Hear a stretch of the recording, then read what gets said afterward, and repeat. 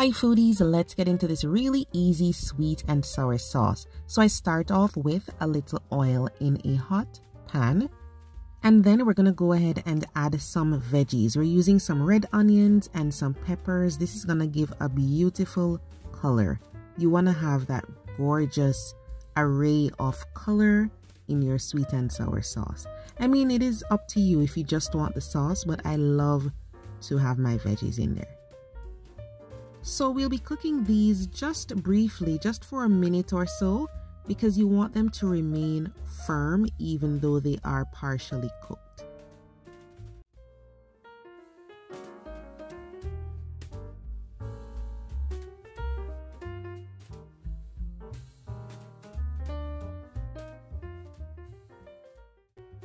Then let's go in with some finely minced ginger. This is optional. I just love the taste of ginger in this, so go ahead and add that.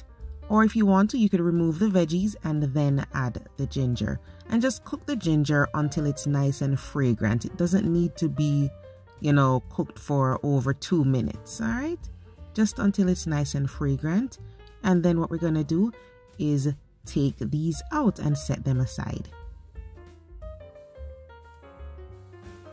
Now we're going to be adding some pineapple juice, okay, still over our medium flame. Then we're going to go in with some soy sauce, okay, not enough to make it dark, just a little bit, and then some ketchup, of course.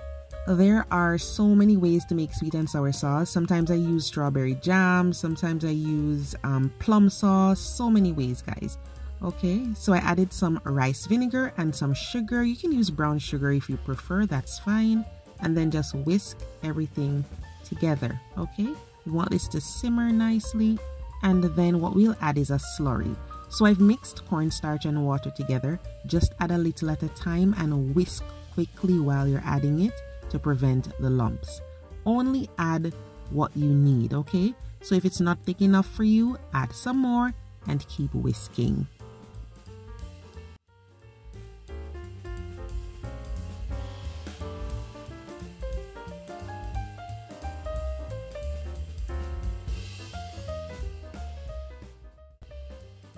Then we're going to add some fresh pineapple. I use canned pineapple sometimes, but to be honest, I prefer the fresh pineapple in this.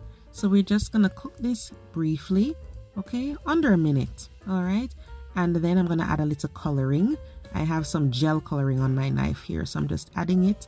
This is completely optional, okay? Just if you want that, that really deep red look that you get from those restaurants, then you can add your red coloring, or you can just do without. Remember, it adds nothing to flavor. It's all about visual, all right? And then what we're going to do is add those veggies that we cooked.